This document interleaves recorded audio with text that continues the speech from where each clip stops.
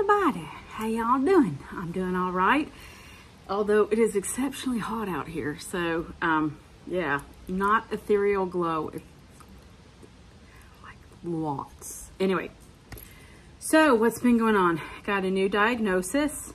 Oh, when I hurt my back, I threw my back out sitting. I was at my desk here and I was filing away at some silver. An hour and a half went by and I tried to get up and I couldn't. Yeah, so I'm currently sitting on a donut because hoping that helps, because yeah, it's been several days since I've been able to come out and work, which ain't good. So anyway, yeah, like who does that? I do. Anyway, so new diagnosis. So I was officially diagnosed with POTS. My daughter was previously diagnosed with POTS, and they believe that's what's causing her seizures. And we're trying to figure out how to mitigate that with her. Knocking on wood, I don't have that problem. So thank whoever.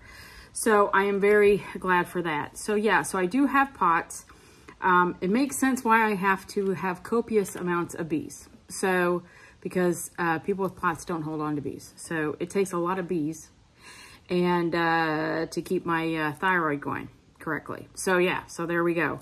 But anyway, so I'm learning to navigate that, and I'm really relieved to have that diagnosis because I've been able to go back and look at things that have plagued me since I was 18.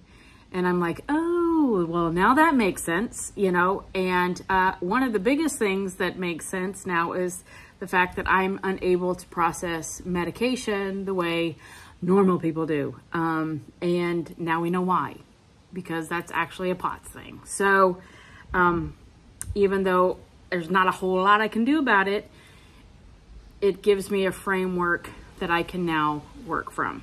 Anyway, so I am learning to navigate that. I do still have a video coming in 2 weeks talking about something exciting. And in the meantime, this is a what I eat in a day video that I'm filming today. You just saw me make my iced coffee. And so, yeah, so enjoy. And I'll catch you in 2 weeks. All right, so it's 7:30 in the morning. First thing I'm having is a travel cup of coffee because I'm leaving and running errands.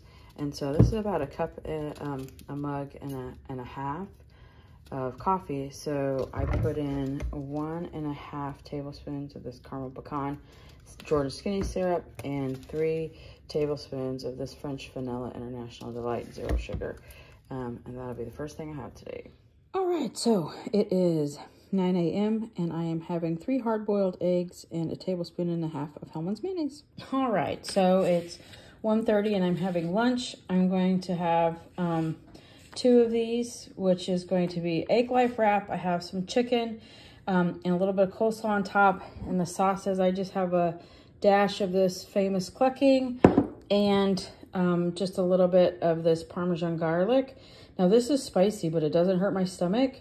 And I love it. So I just use just a sprinkling, just a little dash, and then the clucking, and yeah. So I'm gonna have 2 of these, and again, it's 1:30 for lunch. All right, so it is about 2:15. I'm having myself an iced coffee. It has the same amount of things that I had in my morning coffee, which I did not finish. I only had about 2/3 of it. But this has 1.5 tablespoons of the caramel pecans Jordan skinny syrup and 3 tablespoons of the Coffee Mate 0 sugar. Again, I didn't finish my first coffee, but I will be finishing this one. All right, so it is 6 o'clock and I forgot to film what I was eating. I'm eating a very bloody ribeye steak with a Jehu's clucking sauce. And that's all I will have the rest of the day.